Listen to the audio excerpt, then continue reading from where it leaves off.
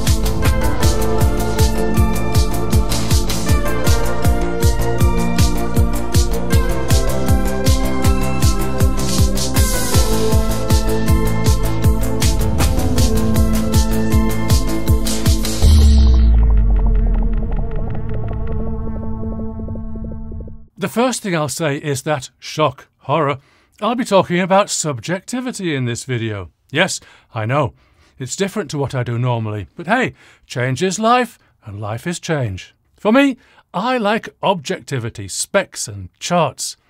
And I doubt if I still have the hearing to make any useful subjective comments.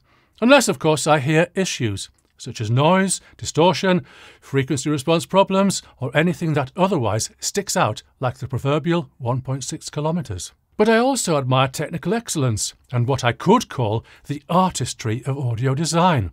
Artistry for its own sake. Really, I do admire that. What I'm getting at is that this is a DAC. The specs are excellent and beyond the range of human hearing. But it's a special DAC, not the common or garden variety that you'll find in typical consumer equipment. And it's this specialness, if that's a word, that will persuade you to buy, or maybe not to buy. In this video, I'm going to focus on what interests me most. So this isn't the whole story, but there's the manufacturer's webpage for functions and stuff, and how you get it to light up in different colours. I think there are more important things to consider, and I'm going to do that. The key is that the Fiio K11 R2R is a resistor ladder DAC, sometimes called R-2R or just R2R, as in the Fiio K11 R2R. Any other DAC that you find in any other audio equipment is mostly likely, almost certainly, going to be the Delta Sigma type.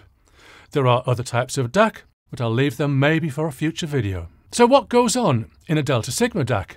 Why should we like it? Why should we not like it? Okay, there's a lot of science here. A massive, massive amount.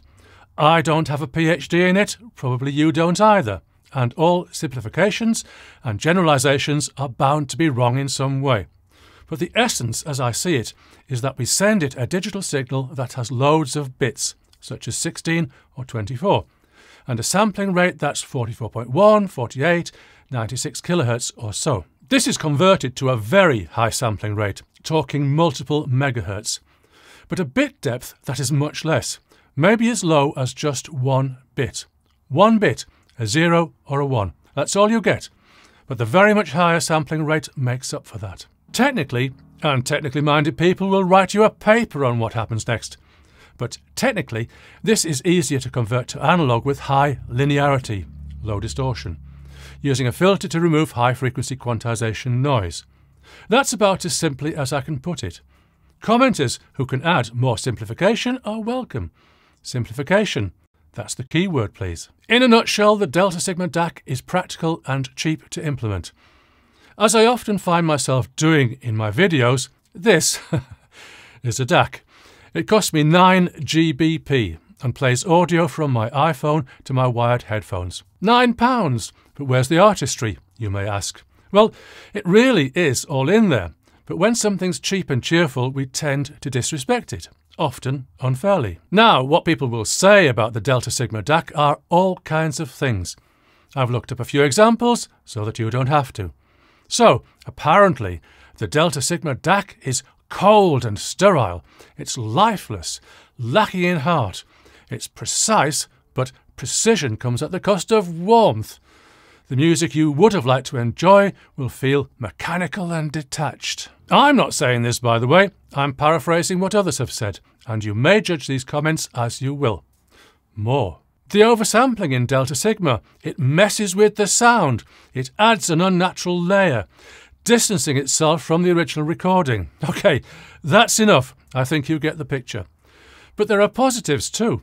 Apparently, a Delta Sigma DAC can reveal tiny details and create a wide, defined sense of space. Okay, I can't fault that. All these comments, of course, apply, even though the frequency response is flatter than a ruler, and distortion and noise are 100 dB or more down.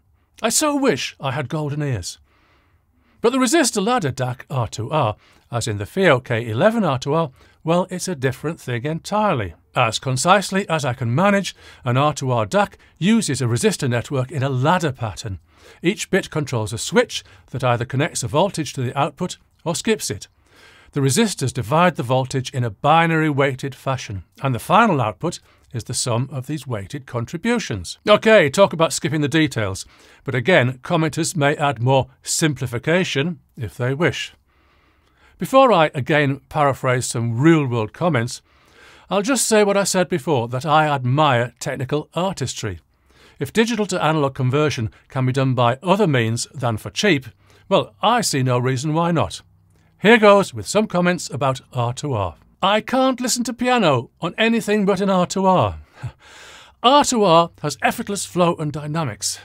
R2R feels more analog with a vinyl-like quality. R2R has a flow and warmth that makes me want to keep listening. R2R feels more analog. Delta Sigma is too crisp for me. All of this is interesting, confusing. Perhaps these people just imagine what they're hearing. But there's a real issue here. R2R needs precision resistors, really, really precise. So, where an electronics hobbyist might use resistors with 1% precision, you'd need something more like 0.1, 0.01% to get good results in an R2R DAC, and possibly additional error correction to get distortion figures as low or approaching as low as a Delta Sigma. I'll just throw this in where no one will notice. The Fiio K11 R2R is a budget R2R DAC. There are such things as high-end R2R DACs. Comments? As I said at the start, I'm covering what interests me most here, that the K11 R2R is an R2R DAC, and it comes in at an affordable price point. Any serious hi-fi enthusiast might buy one therefore because, well, they need a DAC, but more like because they have a plain old cheapest chips Delta Sigma, or even a high-end Delta Sigma, and they want the R2R experience. BTW, by the way, enthusiasts can select oversampling or non-oversampling as they wish, but this is a topic that I'd probably need a whole video to cover properly. It's more of the experience, though. To summarise the subjective issues, and I feel that as objectivist as I normally like to be, they are important. R2R gets love for its natural, warm, or musical qualities. Delta Sigma is praised for clarity and precision. Whether these align with reality is tricky. R2R's higher distortion, or maybe I should say less low distortion, could explain the softness some claim to hear, while Delta Sigma's oversampling might sharpen details but add filter artifacts. What I hear is that I hear no problems, and I'd be happy to use the K11 R2R for whatever listening I need to do. It drives my 32-ohm headphones loud and clear with plenty of volume to spare. Regarding R2R versus Delta Sigma, specifications are often on the side of Delta Sigma in noise and distortion. But subjectivists claim soul and analog feel in R2R, disregarding potential issues of resistor precision. Fact, preference, romance.